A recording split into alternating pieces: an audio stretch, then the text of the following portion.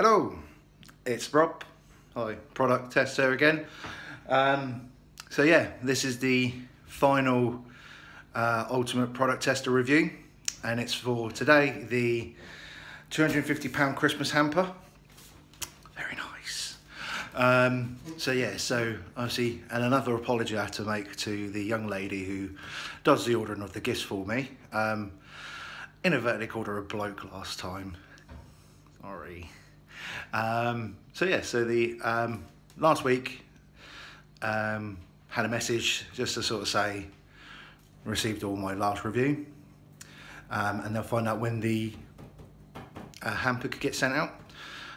Sent me a message later that day saying we'll get it ordered for you tomorrow. So they ordered me for the next day, and it got to me I think about Friday last week. So it was only a matter of days, and it was on 24-hour delivery as well.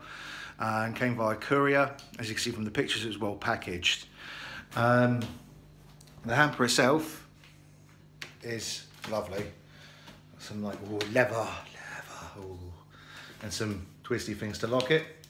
And inside, all sort of gold packaged. Wish it was gold, but cardboard coloured packages.